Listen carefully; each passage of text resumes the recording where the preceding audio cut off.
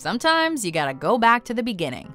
Welcome to WatchMojo.com, and today we're counting down our picks for the top 10 horror movie prequels. Mrs. Leeds changing. Do you see? Mrs. Jacoby reborn.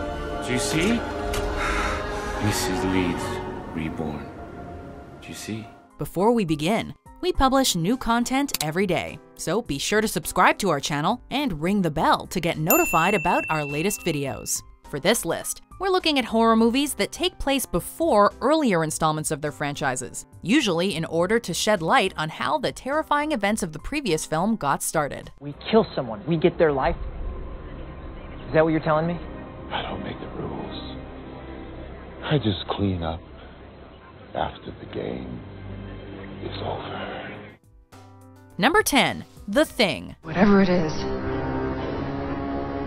still here. John Carpenter's 1982 horror opus is one of many people's favorite horror films of all time, and that is not an honor that's bestowed lightly. My God, what the hell happened here? This 2011 prequel takes place just days before the events of the first film kick off, and tells the story of the Norwegian research team that first uncovers the frozen body of the titular alien. When I went back to check it, someone had cleaned up the blood. If you've seen the original film, you'll remember that things didn't go so well for the Norwegian team, as their camp was later found burned to the ground and thoroughly abandoned. Despite the fact that most of the practical effects used on the film were later replaced with CGI, we've still got a soft spot for it.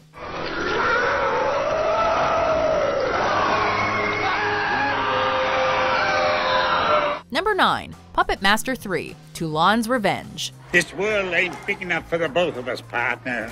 The first two installments in this cult horror franchise saw a group of living puppets terrorizing the guests of a secluded hotel. But when it came time to tell the origin of the pint-sized terrors, they turned heroic when faced with an even greater evil: the Nazis.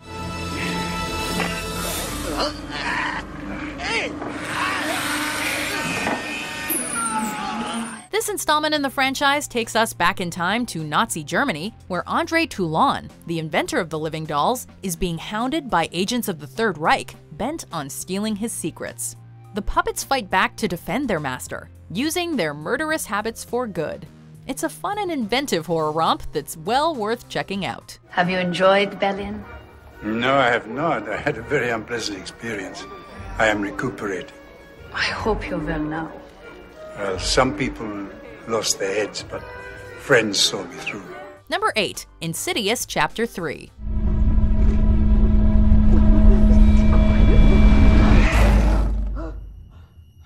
James Wan's original Insidious from 2010 hit the horror scene like a bolt of lightning, kicking off a franchise that continued in a number of installments. It's not the house that's haunted. It's your son. The aptly named third chapter took audiences back to the beginning by showing how the demonic entity went on to terrorize the Lambert family in the previous films.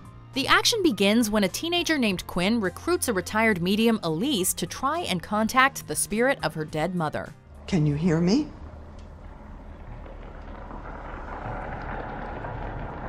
Are you there? This proves to be a disastrous mistake, as the attempt to contact her mother instead brings a malevolent entity into our world.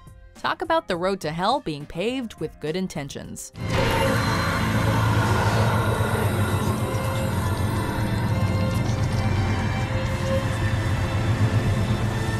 Number 7. Prometheus. Okay, let me show you why you guys are here. You'd be hard-pressed to find a horror film more revered than Ridley Scott's Alien. Decades after redefining the horror genre, Scott returned to the franchise by telling the story of how the terrifying xenomorph came into being. Rather than the space truckers of the first installment, our heroes this time around are a team of researchers looking to find evidence of an alien civilization that may have created humanity itself. Prometheus, we are now mapping. But when they arrive on a far-off planet, they discover something far more terrifying than they expected. Prometheus remains a controversial entry in the Alien franchise, with some even disputing its being a prequel at all. But its elements of cosmic and body horror give it a special place in our hearts. They created us. Then they tried to kill us. They changed their minds. I deserve to know why. Number 6. Amityville II: The Possession. Wow, This is a mansion. 1979's The Amityville Horror is the quintessential haunted house movie, telling the story of a family whose new home harbors some dark secrets that wind up sending them screaming into the night. Would you please leave that damn fire alone and listen to me? I'm not going anywhere. You're the one that wanted a house. This is it, so just shut up. The follow-up shows how the house's previous owners had a similar encounter, although didn't manage to escape. It's hard to generate tension when you know the characters in the film are fated to meet a grisly end. But this prequel to the critically acclaimed original doesn't do half bad, weaving a suspenseful haunted house movie from the sad tale of the DeFeo family, a real-life family who died under tragic circumstances. Number 5. Red Dragon. What is this divine-looking amuse-bouche? If I tell you, I'm afraid you won't even try it. This follow-up to the acclaimed The Silence of the Lambs took viewers back in time to just before the events of Jonathan Demme's legendary film. I'll help you catch him, Clarice. Like in its predecessor, a brutal serial killer is leaving a trail of disfigured bodies in his wake, leading an FBI agent to consult Hannibal Lecter in an attempt to get inside the killer's head. Red Dragon, correct.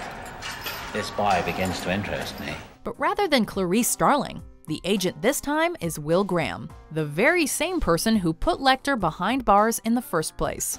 With incredible performances by Edward Norton, Ralph Fiennes, and of course Sir Anthony Hopkins, this is a great companion piece to the original film. A young woman says she's from the FBI, though she's far too pretty, if you ask me. I'll tell her you said no.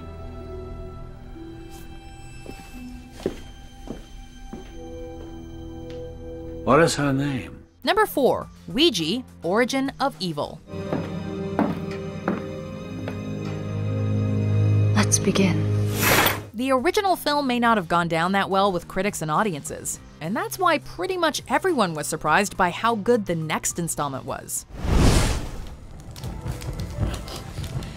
Think that'll work? Thanks to the hard work of director Mike Flanagan, the prequel to the 2014 original turned out much more frightening and memorable than its predecessor, with atmosphere and frights to spare. And she told me the most wonderful, awful things. Set in the 1960s, the film follows a family that makes a living posing as mediums.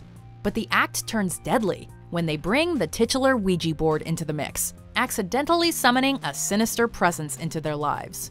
Board games have never been this scary.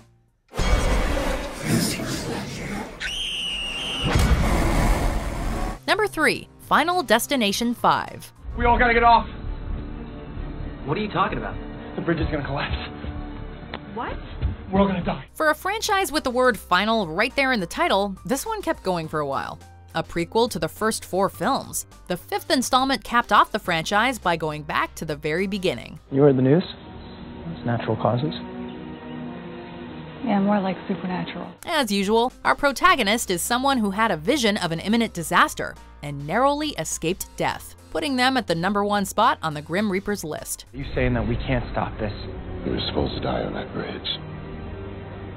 You're not supposed to be here. What follows is a series of elaborate and memorable deaths, as our hero and his friends get picked off one by one after escaping their predestined deaths at the start of the film. They're lying in order.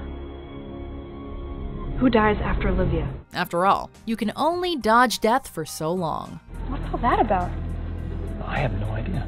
Number 2. Annabelle Creation.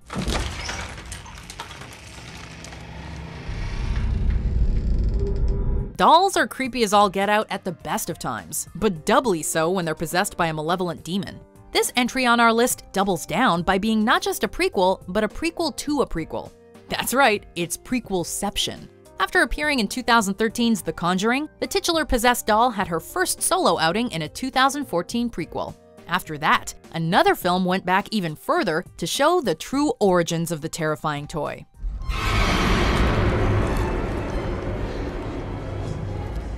Set in the 1940s, the film tells the story of how a seemingly benign doll first became the evil entity we know today, and its very first terrifying rampage. And you must be? Annabelle. Annabelle. What a lovely name. We brought you a present. hope you like dolls. Before we unveil our #1 pick, here are some honorable mentions. How the hell did he survive in here? I wanna go back. Tell us how to cure this. I warned you, it's too late. The curse is in the blood. Kill the boy before he bit you. #1, Paranormal Activity 3. So, a little bit nervous. No, I'm excited. The micro-budget horror phenomenon from 2007 had audience members terrified, and the third installment was no different. Taking us back first to 2005 and then to 1988, the film depicts the first time that strange events plagued the extended family that serves as our protagonists. You see that? Yeah. Did you catch that? Did you see the dust move?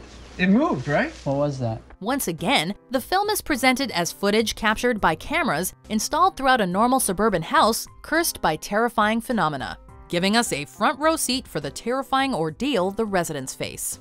This isn't the first time the series has taken a trip back in time, as the 2010 follow-up to the trend-setting original also took place before the first film in the series. If the debt is not honored, the demon will follow Why are you smiling? It's not funny.